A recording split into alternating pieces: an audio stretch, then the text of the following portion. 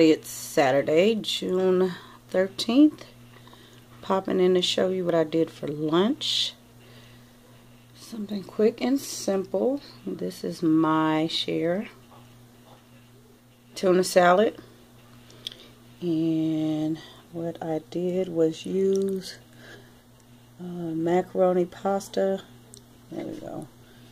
The little ones. A couple of cans of tuna. Some Miracle Whip. Some mustard. Boiled eggs. And celery stalk. A couple of celery stalks cut up.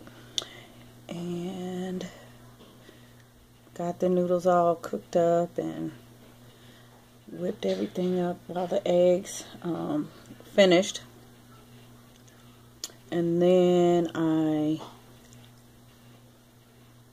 put a little seasoning salt and pepper just to taste.